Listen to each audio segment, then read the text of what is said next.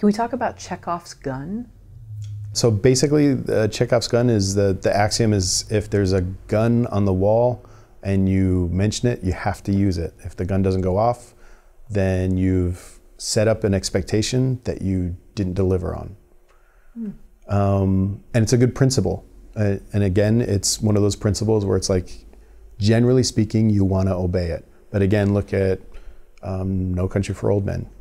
Llewellyn Moss is a loaded gun on the wall. And in the end, he fails, and we don't get what we expected, but it meant something to the story. So it's like every principle, it helps us to understand, like, the general principle is that if you're going to talk about something, no detail in any story should ever be wasted. Especially with screenwriting, you want to be as sparse as possible. You want to be as specific as possible. So when you're writing something, you're not just throwing stuff out there. It all has to be, you should regard every single word as a kind of setup that you now have a debt to resolve. But that said, if you are going to break that rule, have a really good reason for it.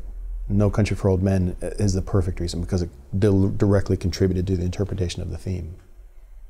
So even like if you just want to paint, you know, like in novels, I think, aren't we much more apt to an author is going to paint a world and maybe add little details, but in a screenplay, no, you're saying don't do too much of that world because it's just I would even say even with novel writing. Oh, really? Okay. Yeah, because I mean, it really comes down to, you know, the voice, the language, and a lot of the times when you're setting something up, you're trying to plant seeds of something that you don't want the audience to be paying attention to, because later it pays off and comes through and you're like, oh, I didn't even see that coming.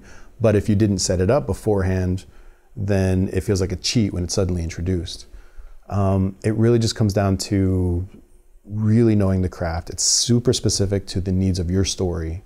And a lot of that will depend on, you know, get it in front of other people, see if it feels like a cheat, see if it feels like you're setting something up.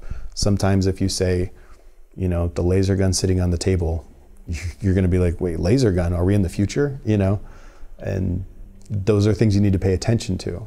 And a lot of that is, you know, fine-tooth combing your script and getting other people to read it and gauging their expectations and getting as much feedback as you can.